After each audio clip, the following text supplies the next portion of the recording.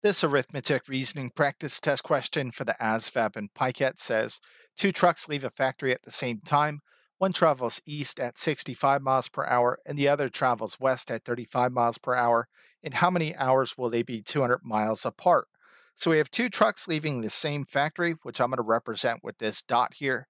One's heading east at 65 miles per hour, and the other is heading west, albeit at 35 miles per hour. And we want to know how long it is until they are 200 miles apart.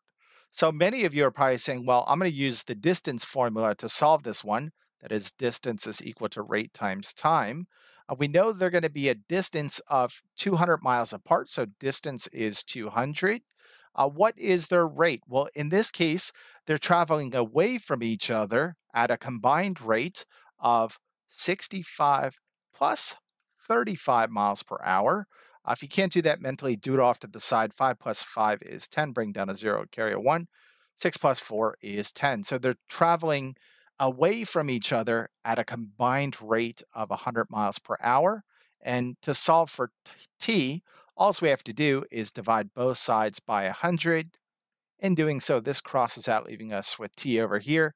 200 divided by 100 is 2. In other words, it's going to take them be 2 hours to be 200 miles apart.